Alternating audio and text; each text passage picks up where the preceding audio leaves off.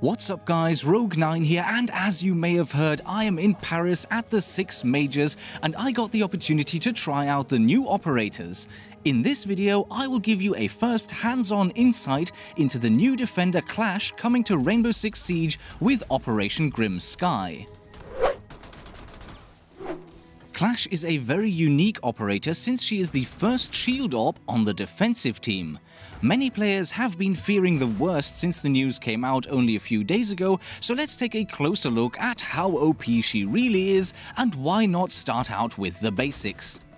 Just like we are accustomed to with all of the previous shield operators in Rainbow Six Siege, Clash is a 1-speed, 3-armor operator that does not have access to a primary weapon slot. This is of course permanently filled by her crowd control electric shield. Contrary to earlier assumptions made by Get Flanked Pete and me on our brand new Siege-focused podcast, the Hot Breach podcast, check it out if you haven't yet, this shield is not a deployable gadget after all, but much more similar to Montage's shield. It does function slightly differently though. When Clash has her secondary weapon out, the shield is worn on the back. As soon as you bring out the shield, her weapon will be holstered and the shield auto-deploys into full frontal body coverage.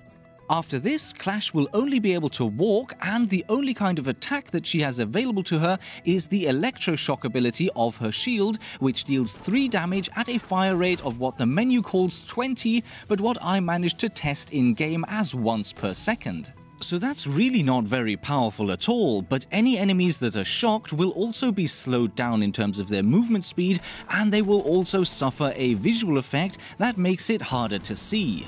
All of this perfectly fits into what I like to call the unofficial theme of Operation Grim Sky, cooperation.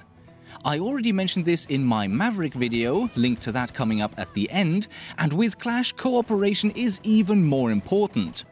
On her own, Clash can maybe hold off a push from a single attacker for a while, but sooner or later she's going to get flanked, and even more importantly, she can be meleeed, which will make her briefly vulnerable to follow-up shots by the enemy. Maverick is very useful when combined with other operators. Clash is extremely vulnerable on her own, almost to the point of being useless, but at the same time, she can be extremely powerful when supported by 1 or 2 defenders.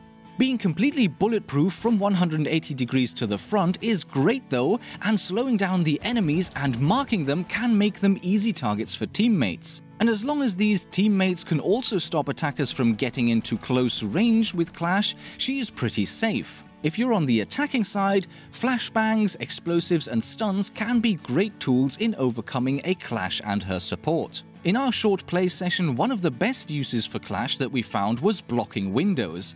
Melee attacks and flanks are her greatest weaknesses, but she can block an attacker from being able to swing into a room, and since she cannot be rushed and meleeed by a repelling attacker, she's pretty safe when blocking the swing in. And that's pretty much all there is to say about the EEC shield. It doesn't destroy gadgets, not even drones, and will not interact with objects such as reinforcements or deployable shields. When not using her shield, Clash has access to the CZ P10C pistol, which I will be testing in detail once the new season goes live, but at a first glance, it looks very similar to many of the other semi-auto pistols, although 40 baseline damage is pretty low, but I guess the gun makes up for that by having the same pistol red dot sight as the RG-15. More interesting than this pistol though is her other option, the SP SMG-9 machine pistol.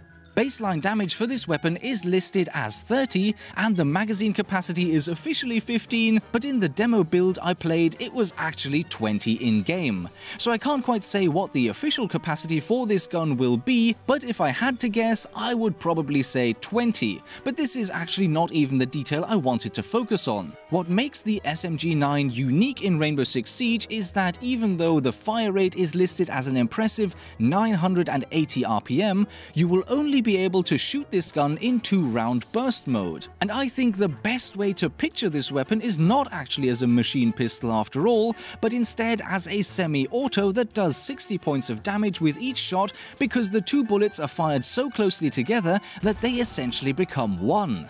Now, while many guns in Siege have a burst mode and a couple even have 2-round burst options, it is interesting to see a gun that is locked into the burst, and I almost suspect that this is something that was added after the fact. Maybe she was supposed to have a regular machine pistol at first, and when they discovered that this made her more powerful in combat than they wanted her to be, they locked the fire rate down as an afterthought. But that's just speculation. And there you have it. I have to say that I had great fun playing as Clash, and as long as you have some teammates backing you up, she can be a formidable defender. On her own though, her fragging potential is extremely limited. Is this what you expected Clash to be? What are your initial thoughts on her? Let me know in the comments section below, and if you haven't seen my video on the new attacker Maverick yet, check out the link in the upcoming end card. And with that, thank you so much for watching, I hope you enjoyed the video, and I will see you in the next episode.